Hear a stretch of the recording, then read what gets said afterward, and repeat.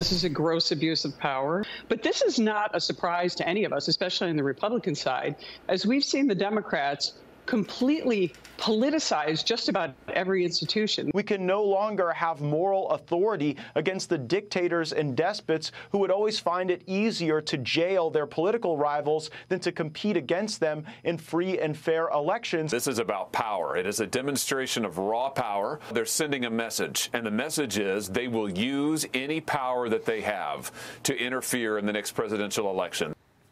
Lawmakers reacting after a Manhattan grand jury indicts former President Donald Trump. Sources say he could surrender as early as Tuesday. Joe Pinion, your reaction to what seems to be a very politically motivated case, because we've already talked about the merits of the legal case, which do not seem very strong. Well, look, the proof is in that tweet from Nancy Pelosi saying that Donald Trump has the opportunity to prove his innocence.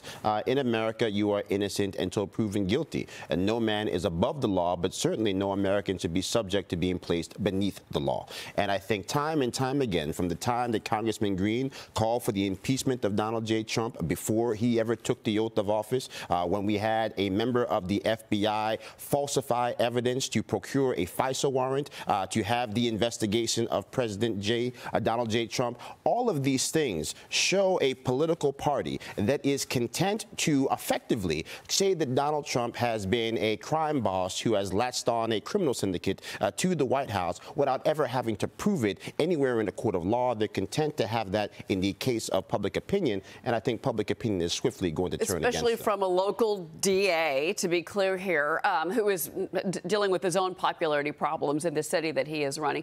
And former President Trump is raising money. We should be here off this indictment. His fundraising arm has been sending out multiple emails. Those emails, actually, Chris, coming right after the indictment the news broke last night.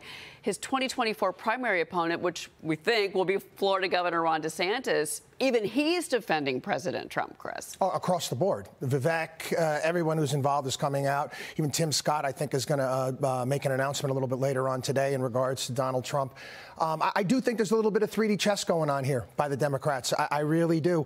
I believe that I think that they're trying to push Donald Trump. I think they know that this is going to obviously help him in regards to his support, because I think that's who they want to be the candidate, quite frankly. And I think that this is going to elevate his support in the polls. You're going to make him a martyr. And I want to read in part because DeSantis' tweet, I think, was so much in the weaponization of the legal system.